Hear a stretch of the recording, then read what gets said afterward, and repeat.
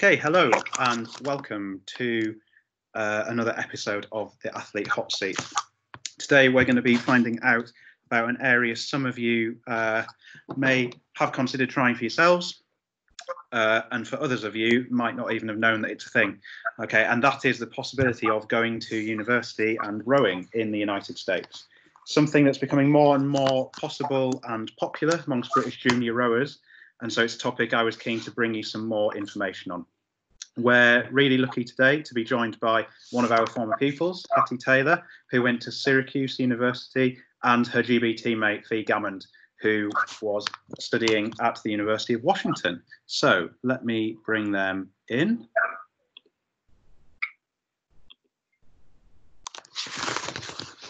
Hello, Fee, welcome.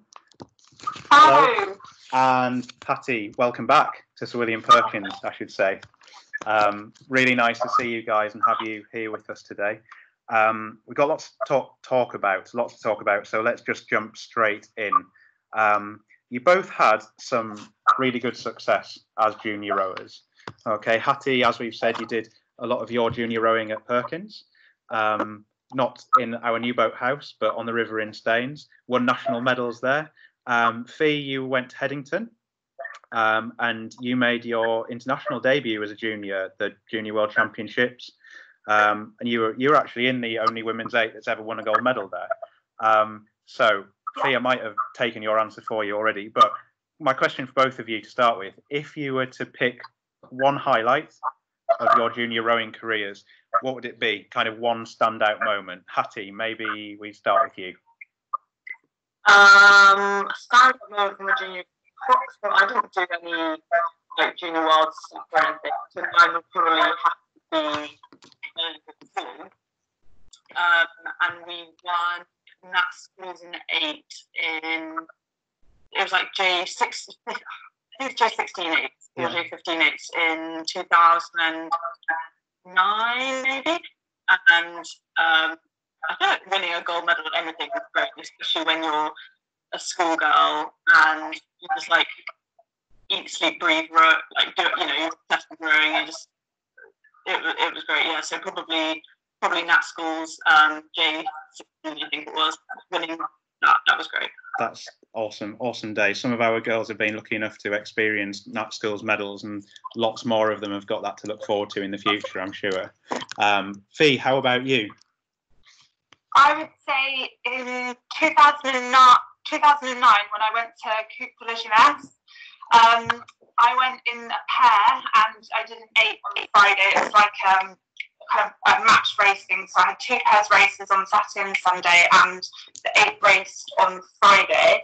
And that summer was the first summer that I really had started getting the passion for rowing and really wanting to do it full time. It was like the first insight into what it was like training full time, and that was like then my dream was to be on the senior team, and that's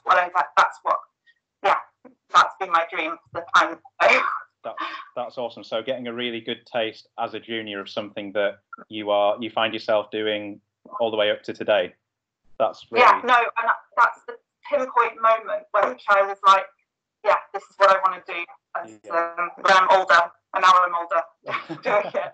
I'm very lucky. Yeah, that's awesome. It's very special, I think, looking back, having a moment that, like you say there, you know, for both of you, having a moment that you can pinpoint and be like, this just a great feeling, and it's coming from a sport that I am loving doing. That's awesome to hear. Hattie, looking back, at what point as a kind of going through your junior rowing, did you know that rowing was something that you kind of wanted to or almost needed to pursue at university? I think probably it was actually during my gap year. So I left Perkins after year 11 and went to sixth form, and I sort of like the rowing kind of like faded off a bit. Like I think with the transitioning schools and new restrictions, whatever, that was probably put on the back burner a little bit. And then I went to row at Southern University for my gap year, and then I was like, I'm number one, I've rowed, this is great, this is like what I've been doing for 7 years, that I want to keep going at rowing. Like I've never felt ready to stop. Like now, even I'm like, I just don't even ever imagine quitting.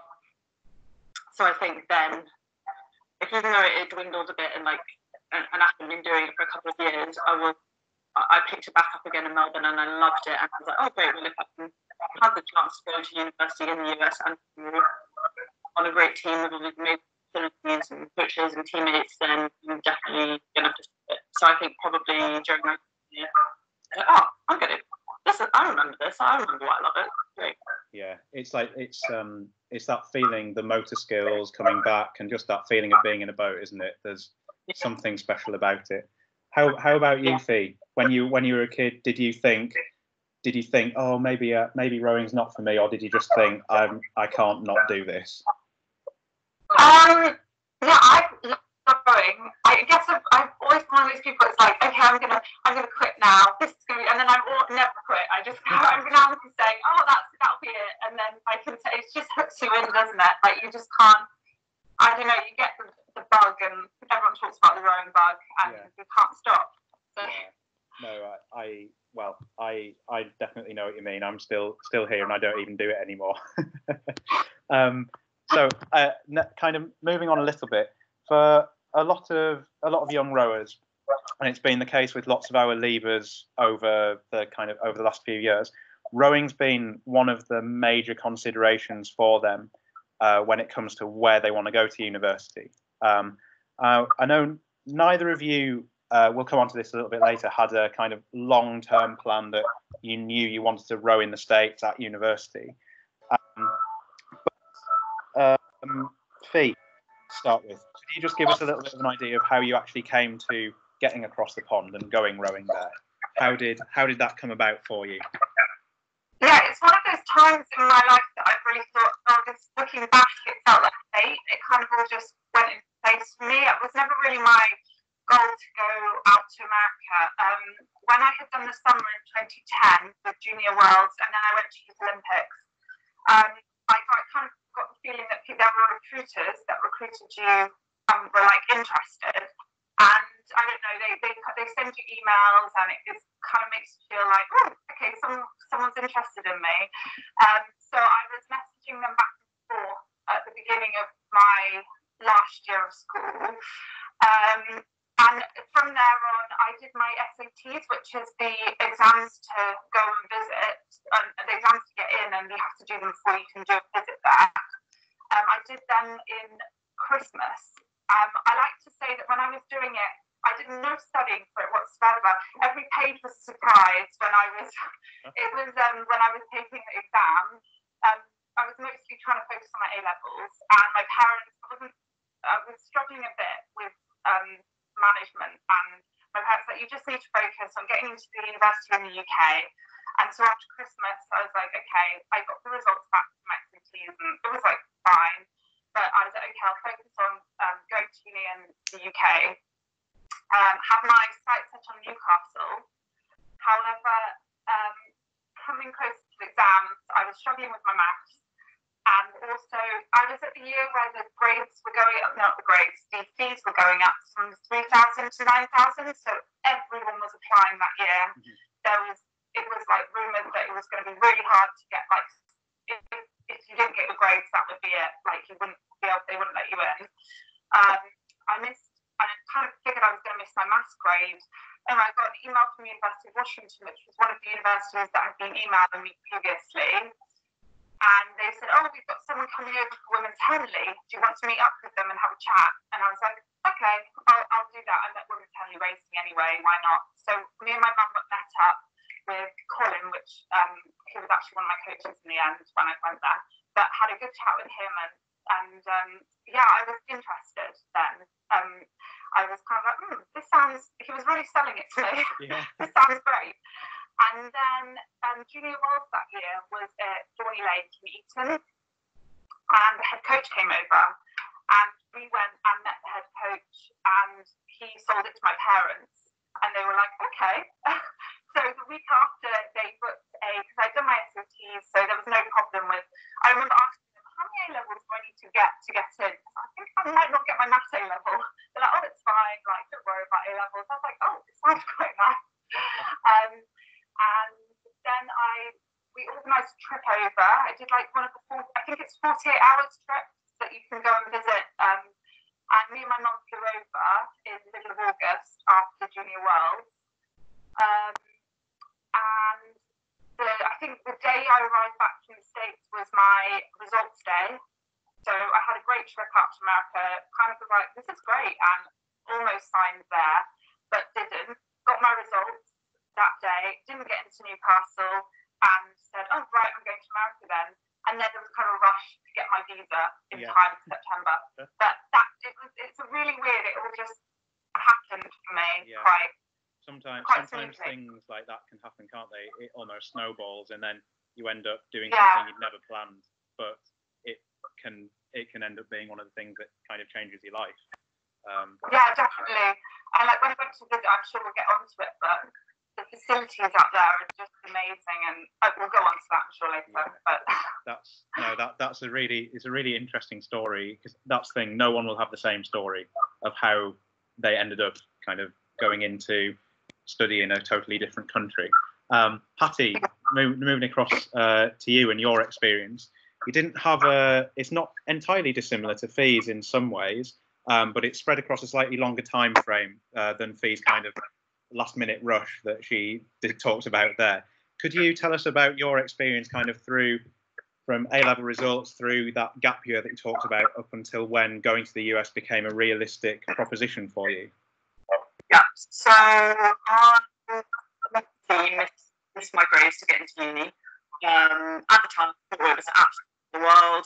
It's just like, well, what am I going to do? I'm going to take a year out, do some things in my year, travel a bit, and then reapply. I think I ended up not doing them, but I signed up to do gigs for my A-levels in January or whenever it was. So I worked from September to January, beginning of January. I was like a barista in a coffee shop trying to earn money to go to trip. I worked from then to then, and in that time, I took my SATs and I was in touch with a bunch of colleges, but never really thinking of the things out. I think I was just kind of like keeping myself busy, myself distracted whilst I was working. I never ever thought that I was going to end up going. And so went to Australia in January. Ended up, I actually didn't do the retake, and I didn't tell my parents I couldn't do the retake. And I don't even know if they know now. But I didn't do them, and went to Australia, loving life, not really thinking about anything. I reapplied to English universities, so I think I got a place at Brooks. So I was like, okay, well, fine, I'll go to Brooks in September if nothing else works out. And I really thought that's where I was going to end up. And then probably about March time, so I'd already been there for a couple of months. March time, they send recruiters like all over the world. So there was one of these recruiters who was seeing me and a couple of other girls. Yeah. So I went to meet her, and she was like, "Oh, great, nice, like sold it. Like the recruiters are very good at their job. Like they know how to get you." And I was like, okay, cool, this is awesome, but like still in the back of my mind, I was like, this just isn't going to happen. And then probably another month later, I got accepted, and I did all the stuff, got accepted, and that was fine, got the scholarship offer. And then I was like, had to tell my parents, because I don't think they knew that I was doing any of this. They were like, cool, she's got her own university place in England. And I was like, okay, Mum and Dad, can you please write these questions in America, because they've just given me scholarship and this opportunity to go, so what do you think? So I just like set them up on this Skype, and I think my parents were like, oh, this is actually happening. Okay, you've been talking about this for so long, but I didn't really know this was going to happen. And then obviously I sold it to my parents, they were fine with it, and then I signed I think it's letter of intent that you sign. I can't remember what it's called. I signed that in May, which is apparently really late in the process, probably a bit earlier than Fee's, but generally like quite late. And then I had to cut my trip home. I cut my trip from Australia a bit shorter and come home in, I think I went home in June, and then flew to August. But I never visited, so I just turned up. And I was like, oh, okay, this is where I'm going. Obviously, I looked at like every single picture on the internet and read every article and trawled through the website. I knew it was like good, but yeah, I never visited. So I think, like, for Fee, it was a bit last minute, and for me, I was like, oh, okay, well, this is where I'm going to be. And I chose well. Well, luckily enough. That's a little bit like Fee said, sometimes you just end up somewhere that works without having necessarily planned it too much. Albeit there is. Really actually, yeah. So we've already mentioned it a little bit, and that's this requirement to study at the US unis, the additional exams to sit, the SATs. Now, you've mentioned, Fee, you'd already sat them kind of in the middle of your A levels, but that your A level year, but it wasn't your big focus. Hattie, you did them during your gap year to kind of give you these extra options. Just wondered, and I'm sure the rowers watching will be wondering what they actually involve, because they're just it's another acronym to do with exams, and they all have different things related to them.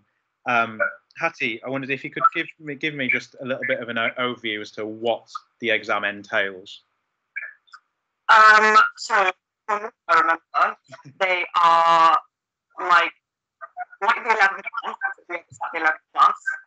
It's like verbal reasoning, non-verbal reasoning, some maths, and I think that's it. I think it's those 3 sections, but it's like quite a long exam. And people always are like, it's not the actual exam you have to worry about as much as like getting through it and still being able to concentrate as much as you could in like the 5th hour or this. It was like 4 hours, and you're like 18 years old. I think it's like practicing more time of it than the actual stuff, because obviously stuff, like I definitely didn't do enough reading for it, and in hindsight I wish I'd done a little bit more, because obviously I would hopefully have done better with more studying.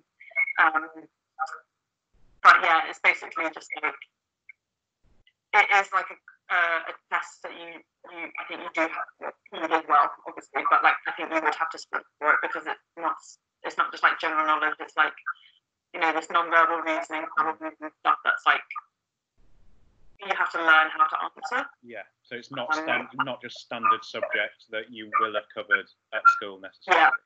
Yeah, exactly. That's very, very interesting, useful for our girls to hear about. Fee, they're probably wondering how hard it is. You said you kind of did yours with not very much prep, and it was a surprise each time you turned a page. But how do you find it, say, compared to the challenge of sitting an A-level exam? Well, all I can remember is I got a book online, and it was like a really thick SAT study book, and I had done a bit of that. I remember the maths question being quite similar to, because I was doing maths at A level, so I might have done a bit more revision if I wasn't doing maths A level, just to refresh the maths. And then I think the English, I just thought, oh well, I'll just give it my best shot. I actually didn't get like a great grade. I think I got 1,300, and I think 1,500 is like the average. Mm-hmm. And when I was speaking to, I remember speaking to Cal to look at, because I kind of wanted to go to Cal. They were like, oh, we kind of need 1,800 or more on SATs. I think it's at 2,500. Correct me if I'm wrong, Hattie. It's changed now, but when we took it, it was 2,400, but they've switched it to like 3,000 now. Oh, okay. Well, they had these grades, and I was well below, and I remember thinking, oh, if I want to go to Cal, then I'm really going to have to take a gap year. Yeah. I think Washington, my selection of schools, I feel like Washington were looking to build a program, and so I was quite lucky at the time that they were looking for like rollers rather than the grades as much, and they were like, they wanted to build their own program. I think it just depends. I mean, I wouldn't say my grades were going to really very high. I definitely remember thinking I'd have to take gap year if I went to Cal. I wanted to go to Cal to try and retake that cities. Yeah, but so, your experience there kind of shows that there's a range of different options for lots of different people and different skill sets, I suppose. and it's I think so. it's kind of trying to find the right one that marries with your skills. Yeah, that's awesome to hear about. Now, if we just fast forward a little bit, so you've Fee, you've had a visit. Hattie, you've not had a visit, but the test's gone well. You're on your way. So leaving home, going to uni can be quite a daunting prospect. Anyway, but you guys were moving to a different continent. Now that must have taken a real leap of faith when it came down to it. Hattie, I wondered how much having rowing helped you to settle into what was a completely new life. I think like so much. I think if I'd been there, I mean, with rowing, we've got like a pretty team. Like we made friends. You're always going to be around like minded people, and everyone has got the same schedule. And in my freshman year, so that's first year, all the first year rowing team were in the same dorm and rooming. So there's 2 people per room, and we were all on like 5 floors or something. So we were all in the same dorm and in the room as well. I think if I'd been going there by myself and I didn't really know like the majority of the people there, I just would have, especially moving countries, I would have struggled. So it is like a very good thing having a team that you're going to join because you've just got people. Yeah, and I get that's something that applies not just for you guys moving to a different continent. You know, that applies to going to a British university, or finding a rowing club when you leave university and you have a job in a new city, something like that. Fee, I wondered, did having a sport in rowing that you were so familiar with help you feel that almost you were a little bit more at home, even though you were so far away from home, say when you got to Washington? Yeah, it was definitely an automatic support system when I got there that was in place. So that was handy. I would say it was a bit of a shock getting in the boat in an 8 the first time and realising they spoke a completely different language on the water. So you're talking about like, all the different commands. Yeah. That was a bit of a shock. Yeah. But you soon get to grips with that. I just did have no clue until I got in a boat and was like, oh, right. Yeah, so just give us an example there of some of the differences. You're talking a lot about the kind of Cox's technical language, aren't you? Yeah, sorry, yeah. Like, way north is stop, I think. I can't really, and port and starboard, we don't have that with bound stroke. Yeah, it was quite different. And there was one, I can't remember, but easy there. But if they say easy, it's like light rowing. And in the UK, they say easy there. So I would just stop. And then I get a blade in the back. Yeah. But no, that was a bit different. But yeah, no, it's an automatic support system. My roommate was on the rowing team. So yeah, it was nice in that respect. I would say I expected it to be a bit more similar than I thought it was going to be. Maybe it was because I was so unprepared going that it was quite different. I struggled a bit in my first year, and I'm not gonna beat around the bush. Like I applied for Newcastle the year after to go back because it was far away from home, and it was maybe I hadn't prepared well enough. It was so quick for me. Yeah. There was a lot of differences. Like when I got there, the mums of my roommates were talking about how we have to worry about our safety walking down to the river, which was like a 5-minute walk away. And I was really confused because in the UK, we're very lucky that it is really relatively safe. Mm-hmm.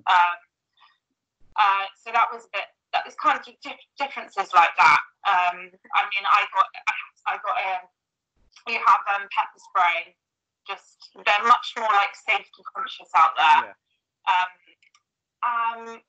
I would say first year was quite. I personally found it quite hard adapting. Yeah. But every year got easier and easier for me, and I loved it. I didn't want to move back by the end. So there are positives. Yeah. It was just that adapting. I joined a sorority in the end of my first year, and I would say probably that's the thing that made me stay out there. And a sorority, there's a Greek system in the US, like at universities. Sororities are a group of houses with girls, and fraternities are a group of houses with boys, and they do like philanthropies and like other activities, and it's almost like a group of friends that you kind of force into being friends with them because you live with them. I was in dorms my first year, but moved into my sorority in the second year. But I joined it at the end. There's like recruitment, but I went through this informal recruitment because they had extra spaces. And I joined at the end of my freshman year. Probably they wanted me just because I was British, because they love British accents. but that's what actually made me stay. And I'm glad I did. And I stayed in the sorority the whole time, and I had a great group of friends outside of rowing. I think that's what I needed for me. I needed a group of friends that wasn't all rowing. Yeah. I just needed that outside group as well, and I loved it from them. Yeah. So that's really interesting. I think it's sometimes having the balance of rowing and something else. So for you, for a lot of people, it's the balance of rowing and studies. From a social point of view, therefore, you're talking about your rowers as a social side, and then the sorority as well. That's really interesting. We are just going to need to take a little break. We need to restart the Zoom call because it's about to run out of time. So I'm just going to take a pause here, and we'll be back ASAP.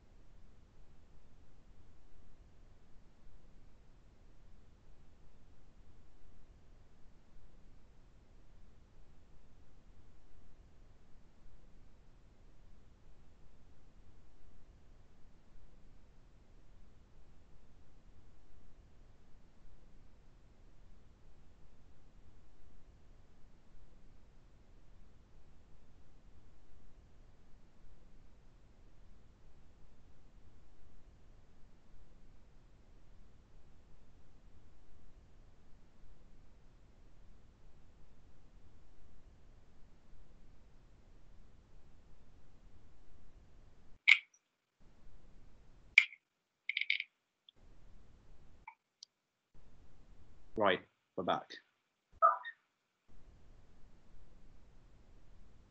Sorry about that, everybody. We are back in the room and we have everyone ready again. Okay, so yeah, we've kind of talked a little bit about you getting there.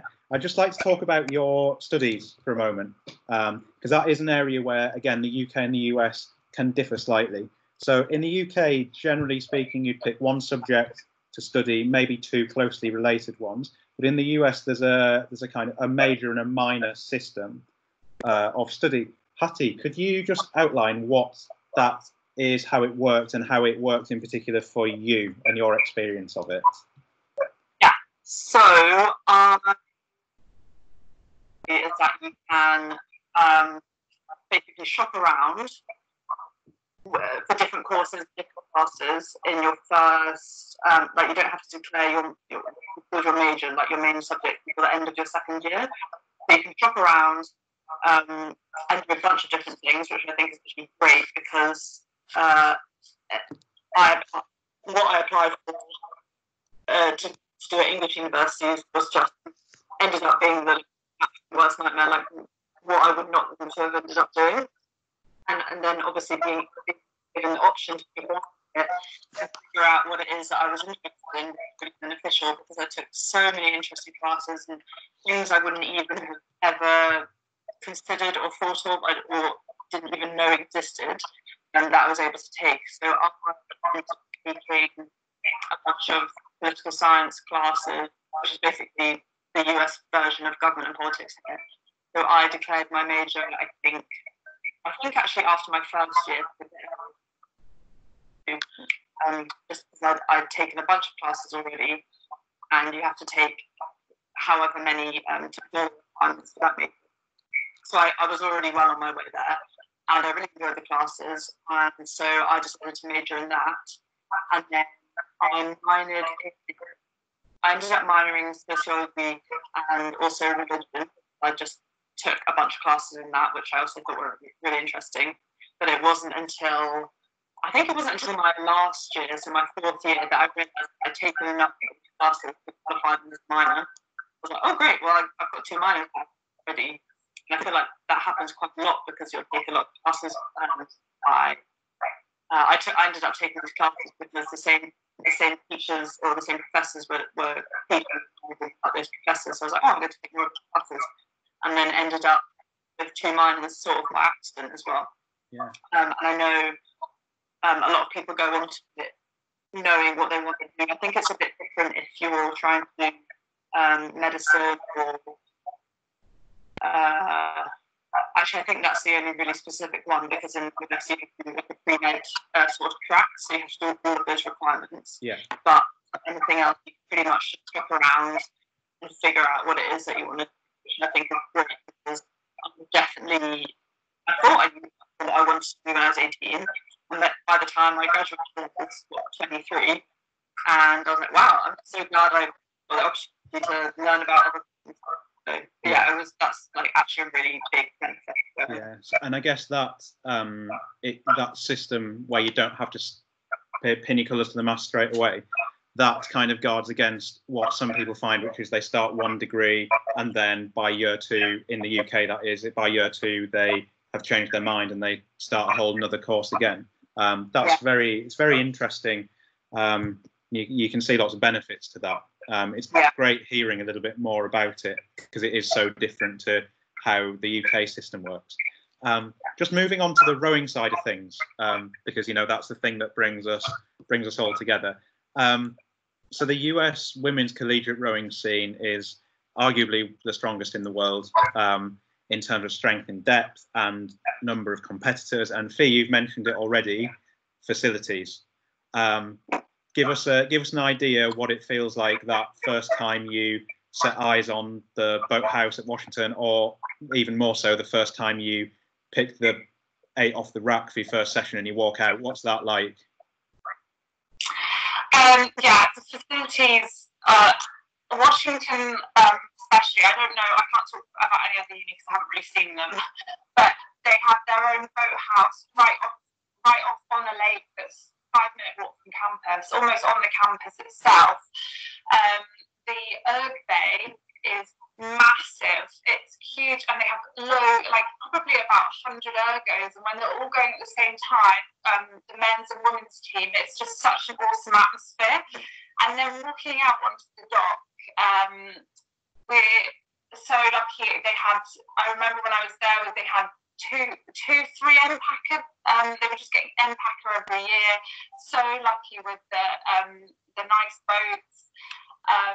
The scenery is amazing. They had with Washington, off one of the lakes, they had a mountain, Mount Rainier, and it's an active volcano. It's not active at the moment, but it could, but it hasn't erupted in years. Like hundreds of years maybe, I'm not sure. Actually, the volcano's passed, so I should have known about that, but I can't remember. But no, just the scenery is stunning, and you could just row for miles. What I liked about the water especially is that even on the windiest of days, we could always find somewhere on the lake that was flat, so you would get a little bit of a good session in somewhere. Yeah. But no, I absolutely love the scenery out there. Very lucky. Yeah, and it is something that you think about US university college sport, and there looks like there's a lot of money invested in it to support the athletes. And like you say, the MPACA after MPACA each year doesn't come cheap, does it? So it must be very special to be part of something like that. One thing about racing in the US, a lot of it happens in the eights, doesn't it? And I wondered, Hattie, what sort of dynamic that brought to your women's squad at Syracuse, that knowing that you were aiming for such big races in the eights of all boat types when it got to the summertime. What was that like? I mean, it's great. Like we would, so when we row now, we're a lot more prepared. And we think, of course, we were a little bit pairs and some boards and stuff when we were there, but mostly it was eights. And I think when you're in eight, like it's different competitors, so people see racing all the time, pushing all the time, so you're like always on guard and trying all the and can't really slip up. I think it's also good because our coach would always be like, oh, we bring everyone with us, so it's not like the 1B or the 1B is like the first eight, so it's not like the 1B just doing their own thing, forgetting about the rest of the team. It would be like, okay, you'll be in the 1B one day, and then you'll be in the 2B the next day, but you're trying to do everything and go fast, and everyone's trying to do that. So it's like very competitive, but also you're doing it for everyone else in your boat, which I think is really important, because you can't just think about yourself and the team. You've got to bring everyone from the bottom up with you, because you're only as fast as, what's that saying? You're only as fast as your slow member or whatever. Yeah. So everyone was like very competitive, but also very supportive and encouraging of each other, which I think is. I guess that's a recipe for success, isn't it? If there's tremendous competition but huge support for the kind of good of the whole squad, that's the kind of golden bullet that everyone is looking for with their squad. Thinking about yourself, and just especially in eight, it's like you can get away with pairs and stuff, but like in an eight, if you're just thinking about what you're doing, then the race is going to go past, really. So yeah, no, and that's something that the pair of you were in the 8 last year that qualified for Tokyo. It's something that you've kind of taken through with you from your uni days all the way through. Yeah. Fee, I just sort of wondered, you must have some really strong memories of those races with 6, 7, 8, I don't know how many 8s side by side tearing down the course. What sort of sounds and emotions and feelings come back to you when you think about that sort of racing and the excitement of it? Yeah, honestly, it was something like I'd never experienced when I first went out there. Obviously, at junior level, when I was racing at national schools, I know it's completely different now, it's a lot more competitive, but there were like 2 main schools that were racing out for the Champ 8s at the time when I was at school.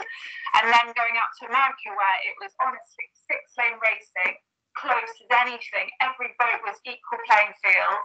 It was the most exciting thing. You could come last by a fraction of a second, or win by a fraction of a second. Like, it was the most most exciting thing, and nothing I had ever experienced before, having full course, full lanes of 8s. I just had never experienced that before. Just adding on to what we were talking about before, about the team, the best thing I think actually about rowing out in the States is that for nationals, it's like a team spot. So you have the 2 8s, and is it Hattie? Is it a third 8 as well, and then a 4, or 2 8s and a 4? Yeah, 2 8s and a 4.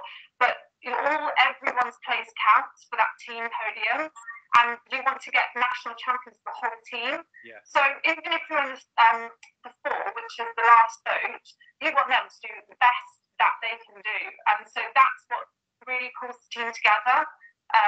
It's unlike anything I've ever experienced before, because you want everyone in your team to do the best they can do, and because it's just the medals are teams' medals. Obviously, you get medals in the varsity 8, but overall team, you want that overall team to win, and so everyone's really fighting for each other, and I think that's what draws the whole team in, and makes it such a special experience. Yeah, no, that's such a good idea, isn't it? And that I think it really guards against that feeling of, like you said, Hattie, doing it for you and it all being about you. You can't have that if you're a part of a crew and then your crew's part of a team in a competition like that. That's again such a great idea. And I suppose in the UK we have a similar thing at the BUCS Regatta, the British University Colleges Sports Regatta, that's the British equivalent of what you're talking about, where all the different crews add together. And I know that that's a huge event in the UK as well. So it's not something that you could only experience in the US, but I can get from the passion you're talking with it about that it was a really special thing for you guys out there.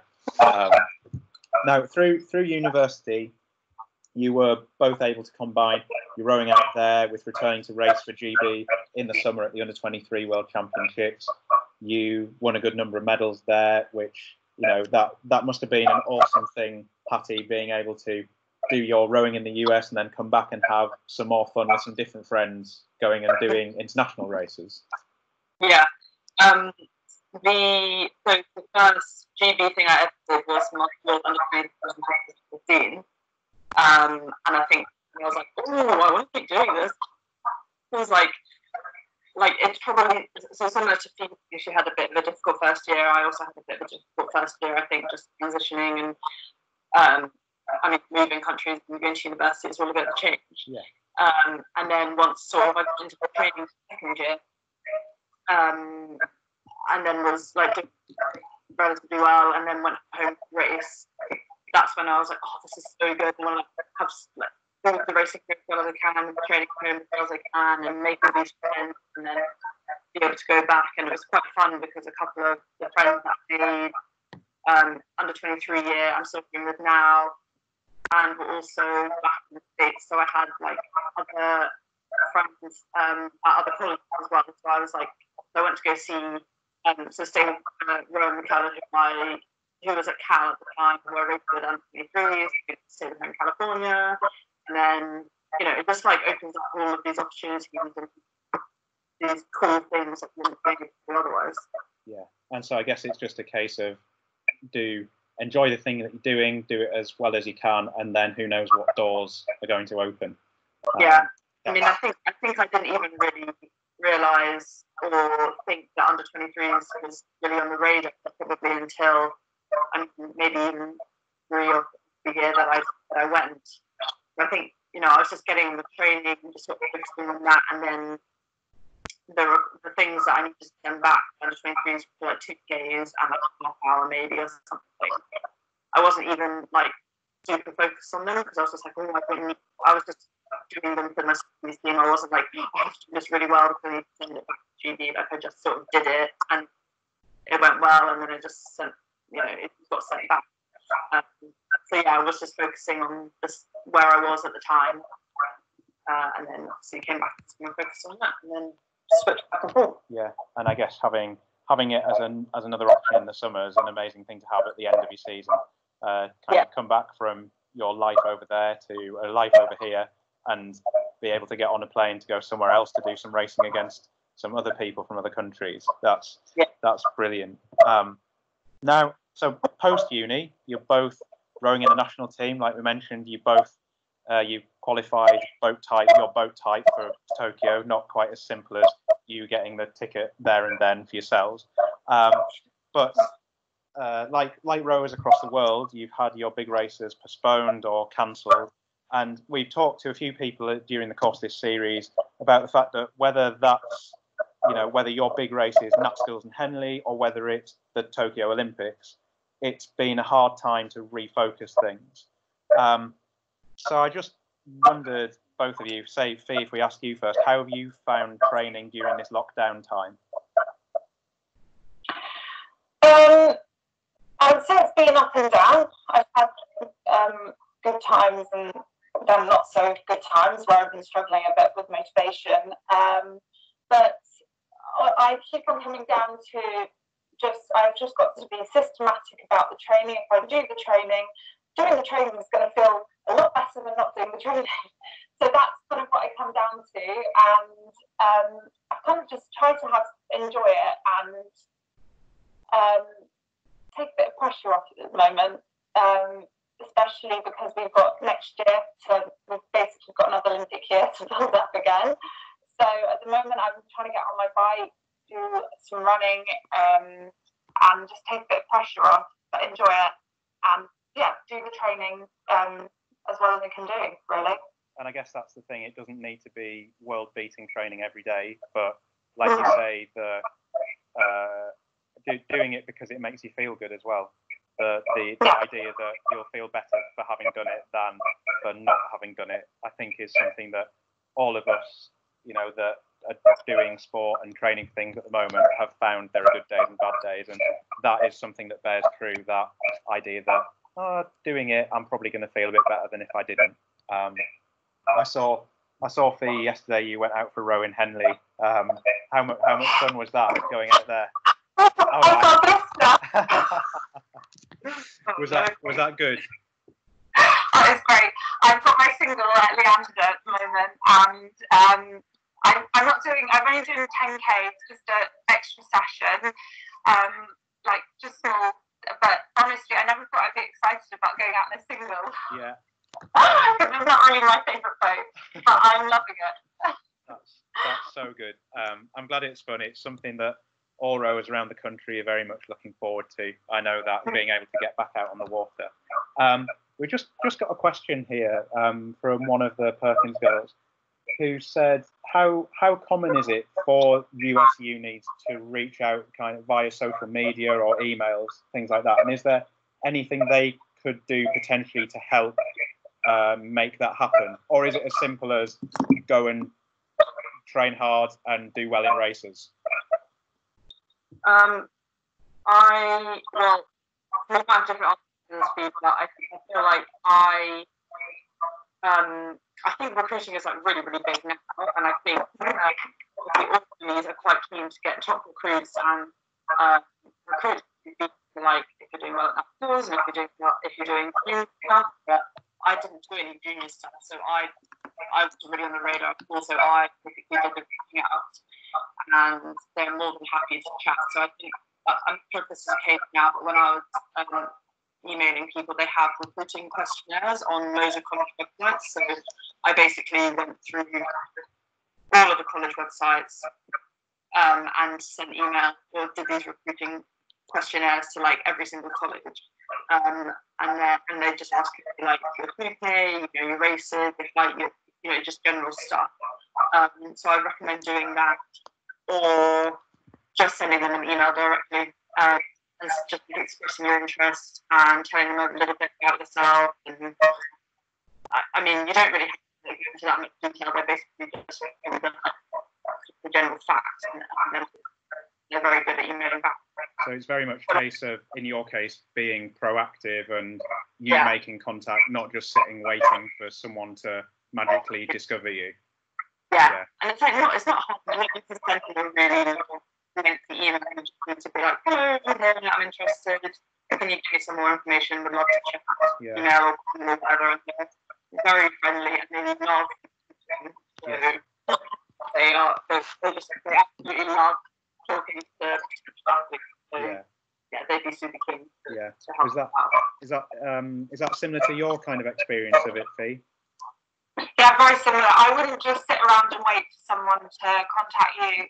I mean, only at Junior Wells did I have, I think it was maybe Yale come and talk to me. That's only, maybe I had Indiana come and talk to me, but that's the only 2 people. Other than that, I emailed around, said who I was, introduced myself. I had gone on the website, it's just found the recruiter's email. And yeah, they're really excited to chat to you if you email. I only had really nice things back. And they really help you through the process as well. Like, they're very helpful, guiding you through every step. That's what I found. And at what point, what age group were you, Fee, were you doing that? So it was my final year of uni. After I'd done Junior Wells, that was kind of when I got the idea in my head. Because one of my friends had spoke about it, and he kind of put that seed in my head that I could go to America. Yeah, so it's the sort of thing that at a school now, if you're in the 6th form, it's something that would be worth thinking about doing. Yeah, right. That's fantastic. Hattie, Fee, thank you so much for spending time with us today. There's some really interesting insights there into a different part of rowing that we don't find lots about in the UK. And I'm sure our rowers will have found that really useful. Good luck to both of you in the year ahead. Okay, and we'll be supporting you guys all the way to Tokyo. So yeah, thank you for coming. Perkins girls, thank you for watching. Much appreciated. Stay safe, everybody, and we'll see each other again soon. Thank you and goodbye. Thank you. Bye.